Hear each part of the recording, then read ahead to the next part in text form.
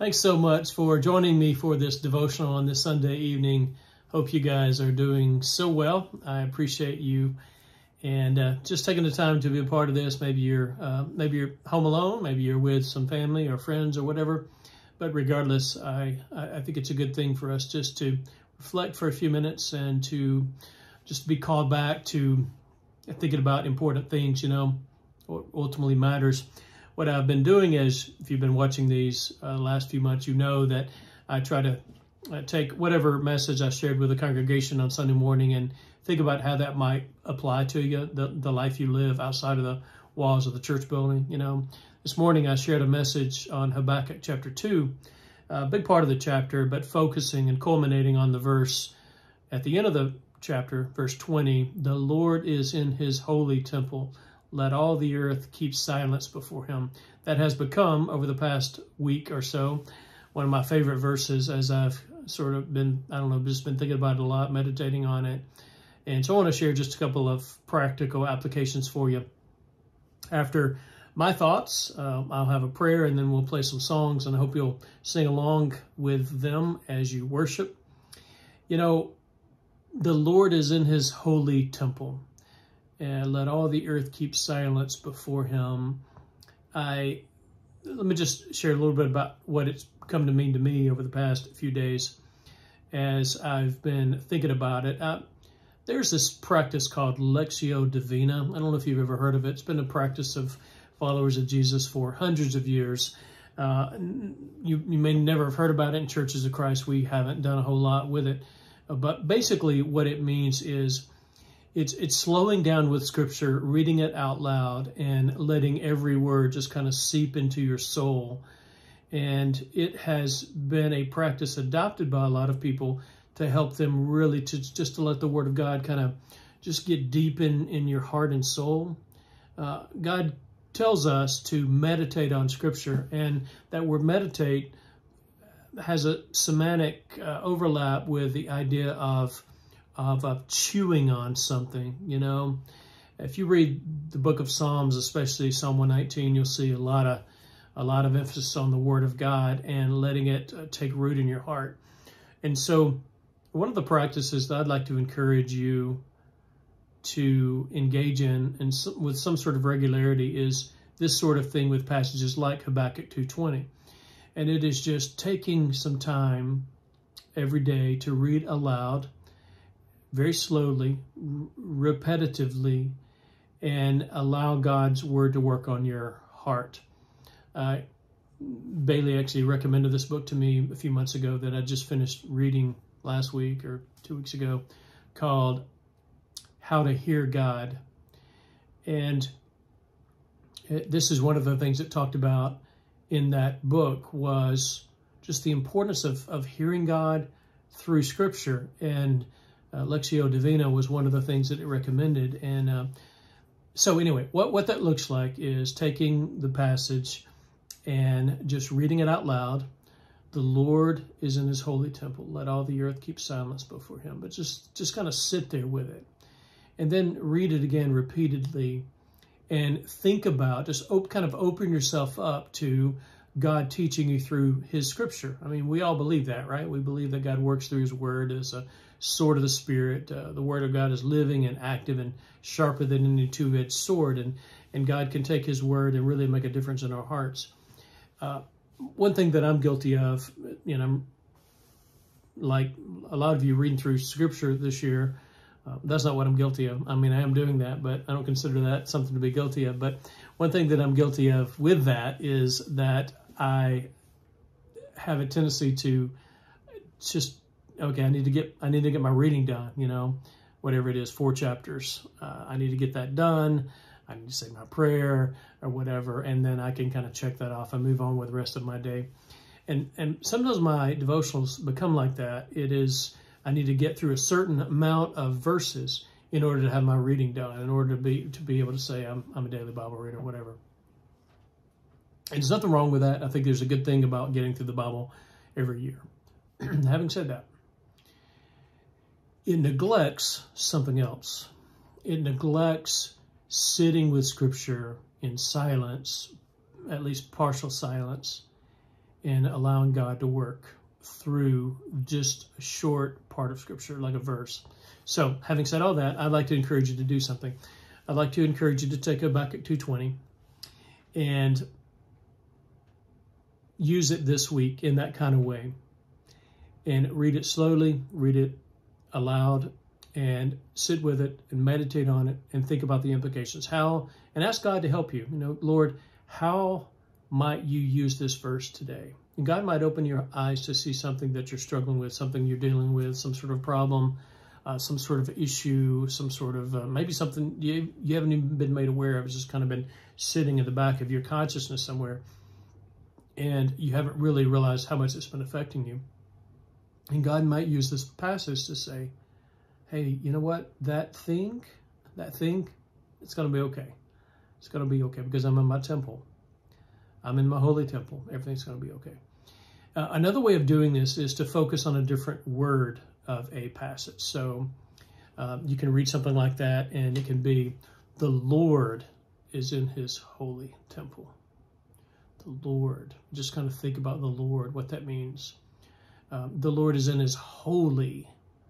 It is set apart. It is sanctified. The Lord is in his holy temple. He's in his holy temple. And you think about the implications of that, the dwelling place of God. The Lord is in his holy temple. Let all the earth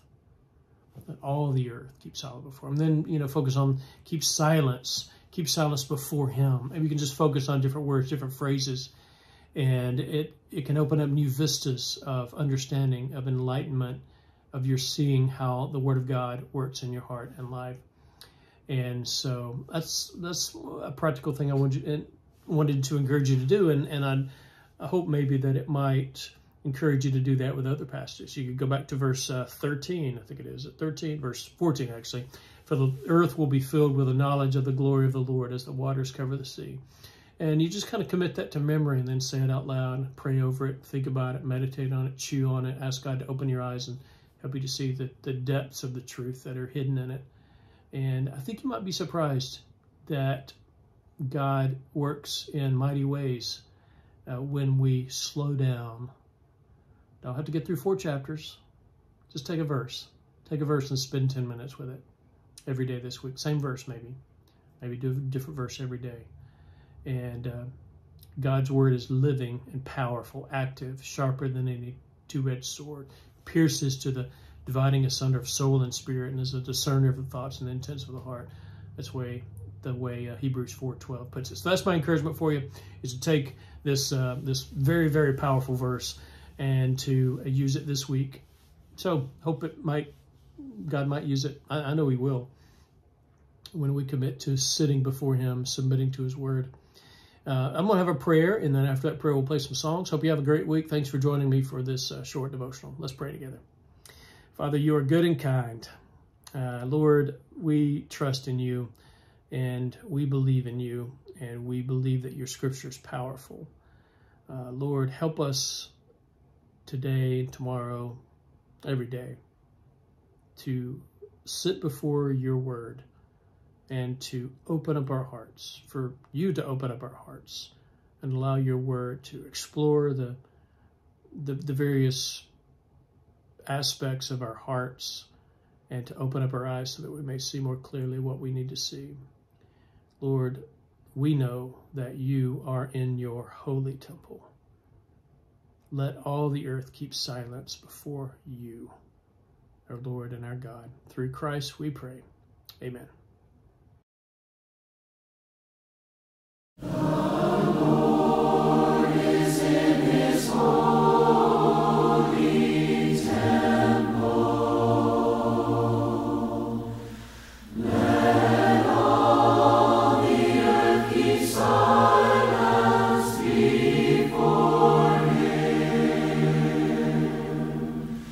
Keep silence.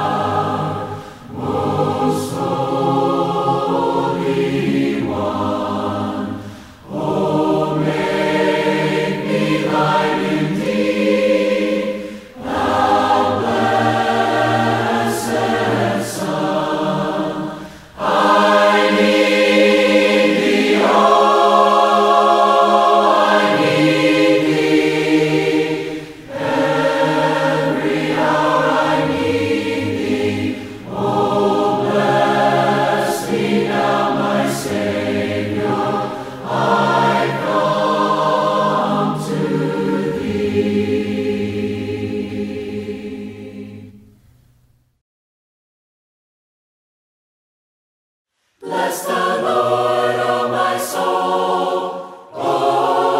soul, worship His holy name. Sing like never before, O my soul, I worship your holy name. The sun comes up, it's a new day dawning. It's time to sing your song again. Whatever may pass and whatever lies before me, let me be singing when the evening comes. Bless the Lord, O my soul, worship His holy name. Sing like never before, O my soul, I worship your holy name. You're rich in love and you're slow to anger. Your name is great and your heart is kind. For all your goodness I will keep on singing. 10,000 reasons for my heart to find. Bless the Lord, O my soul, worship His holy name. Sing like never before, O my soul, I worship your holy name. And on that day when my strength is failing, the end draws near and my time has come, still my soul will sing your praise unending. 10,000 years and then forevermore. Bless the Lord, O my soul, worship His holy name. Sing like never before, O my soul, I worship your holy name. Bless the Lord, O my soul, worship His holy name. Sing like never before, O my soul, I worship your holy name. I worship your holy name.